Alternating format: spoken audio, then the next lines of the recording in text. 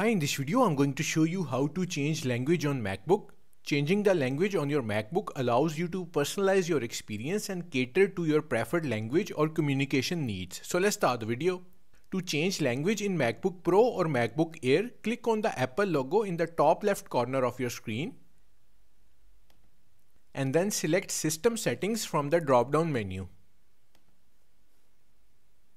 By the way, I'm using Sonoma, which is currently the latest version of macOS. If you are using an older version of macOS, then the interface might be a bit different. Now click on General tab in the left sidebar. And then on the right side, click on Language and Region section. Under Preferred Languages, click on plus button. A window will appear with the list of available languages. Scroll through or use the search to find the language you want. Select the desired language and then click on Add button. A pop-up will appear. Here choose your primary language. We are going to click on Use English UK.